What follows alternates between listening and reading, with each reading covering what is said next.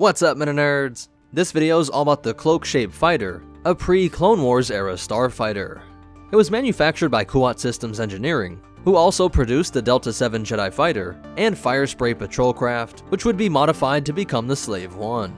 At a cost of only 60,000 credits, it was tied with the TIE Fighter, but less than half the price of the ARC-170 and a third of the price of the Delta 7. Being 15 meters or 49 feet long, it was a Wookiee longer than the X-Wing and less than half the length of the Millennium Falcon.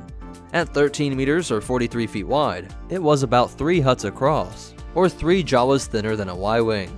And at a height of 2.6 meters or 8.5 feet, it was an Ewok taller than the A-Wing.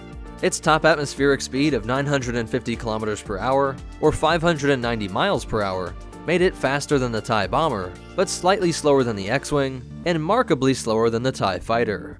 Having a 72 DPF maneuverability rating placed it above the Y-Wing and equal to the X-Wing, but again worse than a TIE Fighter.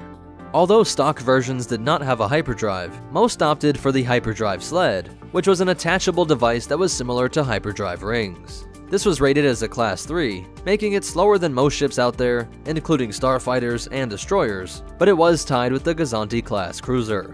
It also didn't come stock with any shields, but again, nearly all buyers opted for them, and it was rated at 96 SPD. This was nearly twice as powerful as the X-Wing, and a quarter stronger than the Y-Wing. Its hull was also relatively strong, with a rating of 28 RBD, more than 3 times that of the TIE Fighter, and a bit stronger than the X-Wing. The Cloakshape Fighter also had an incredible armament of 2 laser cannons, 2 concussion missiles, with 16 missiles on board, while many would upgrade to proton torpedoes. All of this only took a single pilot to operate, though many came with an internally located astromech as well. I think it is important to stop here and point out just what a ridiculously good deal this was. At the price of a TIE Fighter, you get something that has way more firepower, stronger shields and hull, and a hyperdrive. To really blow you away, consider that because they were released a few decades before the Clone Wars, by the year 10 ABY, you could pick up one of these for just 15,000 credits. Mechanics loved the Cloakshape because its main systems were easily accessed for repairs or mods, making it so that by the time of the Battle of Yavin, it was thought nearly impossible to find original Cloakshapes. These often included even stronger shields, thicker hull armor, and more powerful weapons, taking this already incredible ship to a new level. Popular editions even included a cockpit conversion that made it double as a detachable escape pod. And to prove how modifications of this ship were so ubiquitous, this maneuvering fin was not stock, instead being one of the earliest popular additions to this ship, which is now considered the Cloakshape's iconic look. Most people have only ever seen it with the fin, and assumed that this was standard. The first group to implement these was the Jedi Order of the Galactic Republic, who used modified versions of Cloakshapes to fight crime and keep the peace, but they were also used by many planetary governments, and even criminal organizations like the Nebula Front. Anakin even flew one when he was 18 years old and still a Padawan, when he used a Cloakshape that was owned by Fondor's Senator to eliminate a counterfeiting operation run by Grudo the Hutt.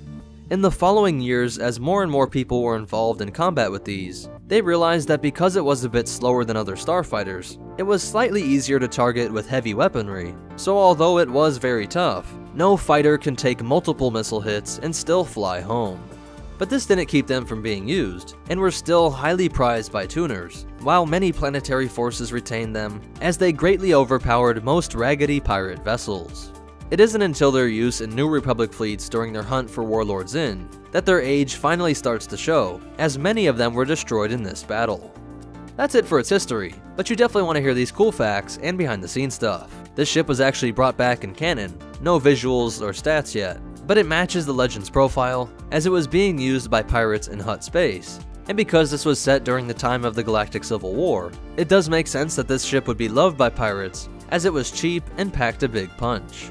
The Cloakshape appears in a ton of Legends material, from the Dark Empire sourcebook, Starships of the Galaxy, the Essential Guide to Vehicles and Vessels, and books like Cloak of Deception and The Last Jedi. So that's it for the Cloakshape Fighter. If you want to connect with us, help support this channel, or get your own copies of the reference materials used to make this video, be sure to check out the links in the description.